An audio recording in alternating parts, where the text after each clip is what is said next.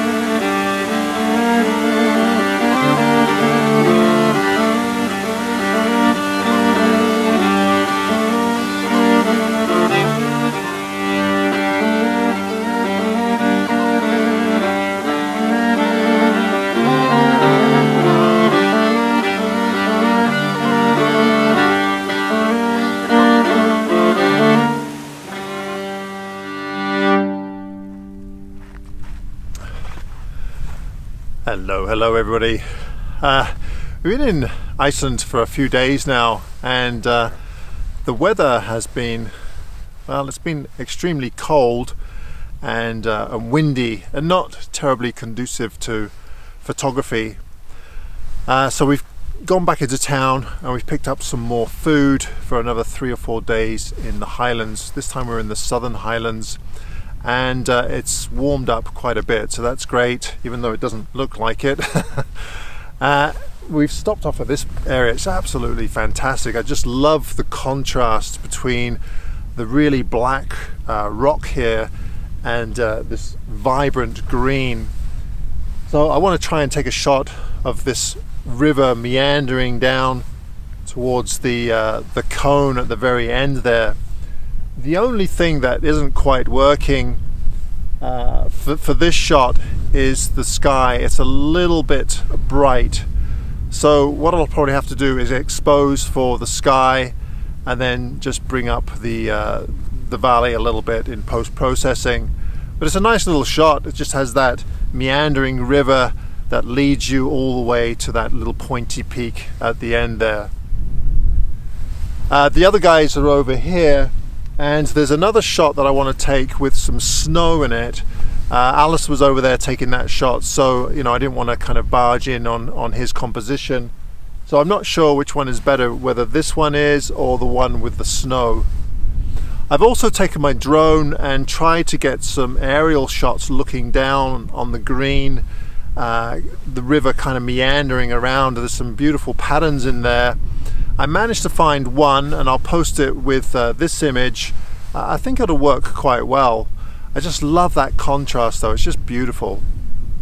So once we've stopped here, or once we finished here, we're going to keep heading into the Highlands, and the plan is to camp for 2 or 3 nights and just kind of meander around and try and get a real feel for the area. I think that's part of my problem, and that's been a problem in the past, is just driving up to an area for 1 day or so is really not enough. So it's great just to plonk yourself in one spot and then just look for compositions from there on in.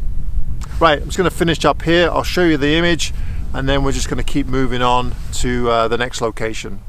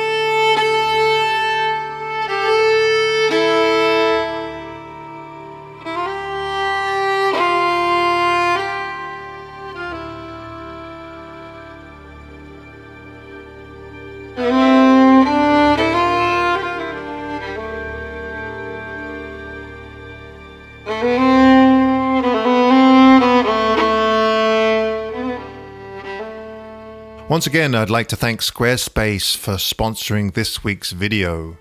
I've been using a Squarespace website now for a couple of years, and one of the reasons why I went with Squarespace is ease of use. As an example, I recently updated my galleries by uploading all of the images from these Iceland videos.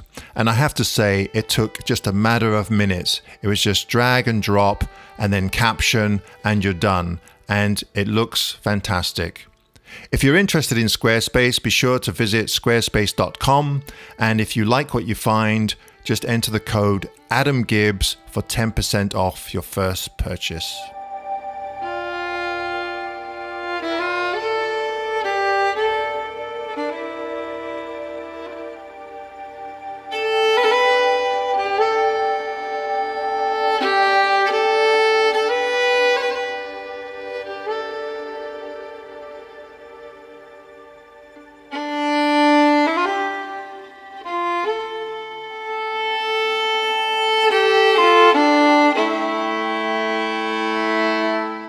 Can we just stop here for a sec? No.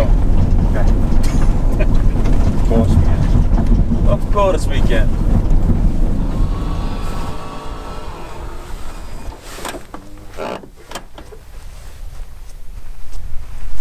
So, in the last few weeks, a number of people have commented on my channel whether or not I've decided to get rid of my Nikon equipment.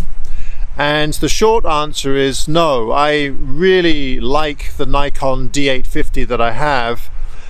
It's just that I'm really fortunate to have a couple of other systems that I can use at the same time.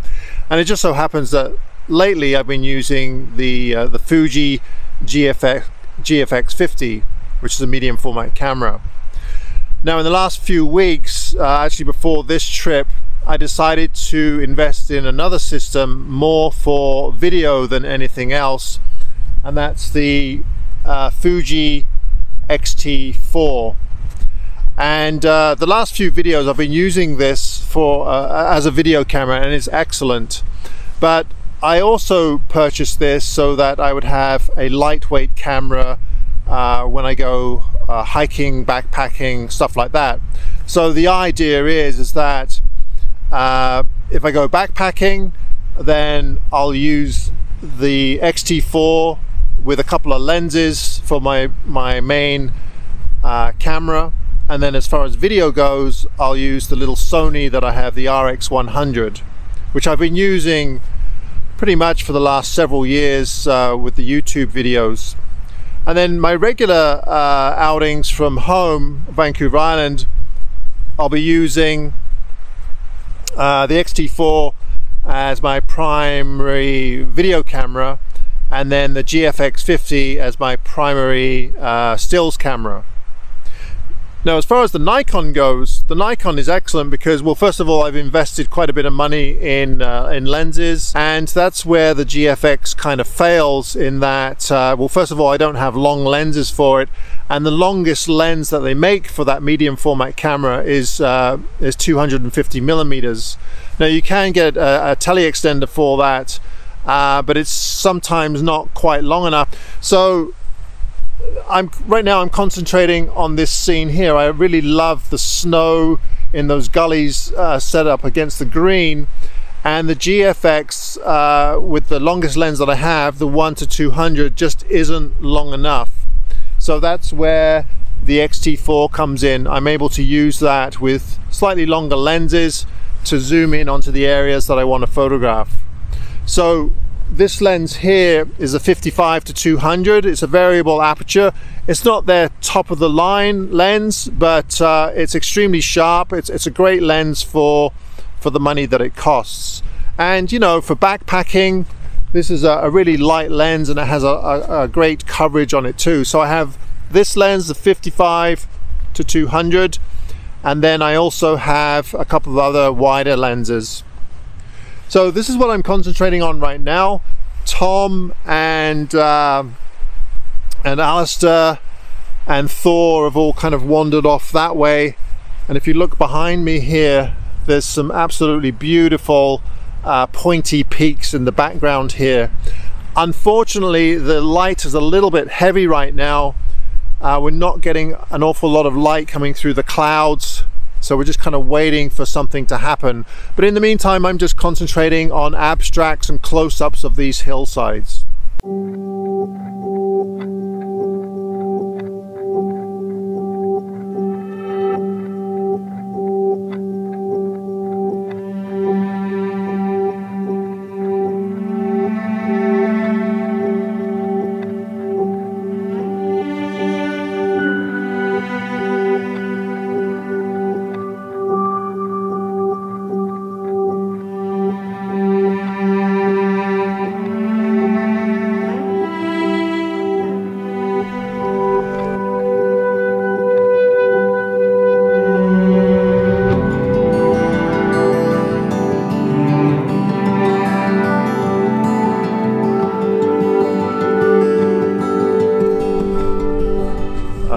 So the winds picked up a little bit. Still not having an awful lot of luck with the light right now. It is starting to clear a little bit over here. I found another nice scene. I was trying to find a scene like this up over on the hill to my right here, but there is a river over there as well, but it's over to the left too far, and it didn't quite. I don't know, the composition didn't look very well balanced to me. So I've come down across there's a bit of a road, and I've come on the other side here, and there's another river. And this seems to work just a little bit better with this peak here. But as I said, what I'm lacking right now is a little bit of directional light. The skies are, they're pretty heavy right now with clouds. So anyway, I'm just going to keep waiting. I mean, that's the nice thing about this time of year in Iceland. It doesn't really get completely dark. So I think right now it's about 9 o'clock, and it'll be light until about 11. And then it gets dark for a few hours, and I think it gets light again at around 2 or 3. So we can always come back in the morning, I guess. But yeah, I'll just have to wait for the light, see what happens. So I can show you the composition that I have. As I said though, it's just, without light, it's probably not going to work too well. But this is we have the river kind of meandering its way through the center of the frame, and then I've put the peak in the center because I'm probably going to crop this into either a square or 4x5. I just like that balance, and I do this a lot. I'll often put things in the center of the frame, not dead center, but up 2/3, but in the center, and then with the intention of cropping this either to square or 4x5, as I said. This would probably work quite well as a vertical as well. But it just needs just a little bit of light, not an awful lot, either on the side of the peak or and the sides of the banks of the river, just to give it some definition and depth.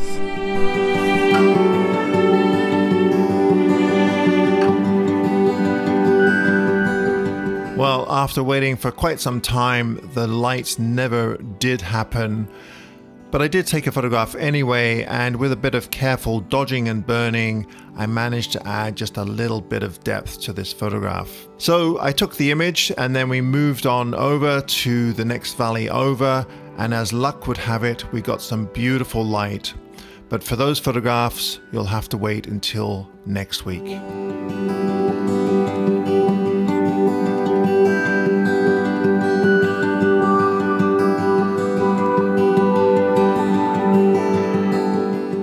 Once again, thank you ever so much for watching this week's video. Please be sure to give me a thumbs up if you enjoyed it. And as always, if you enjoy the content of my channel, be sure to hit that subscribe button. All right, everybody, till next week. Bye-bye.